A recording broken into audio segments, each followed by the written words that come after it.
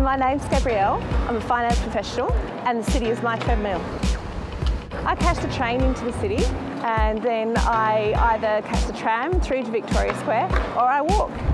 I think it is getting quicker because of the crosswalkways where you can go diagonally across. It's so much faster to get across the city.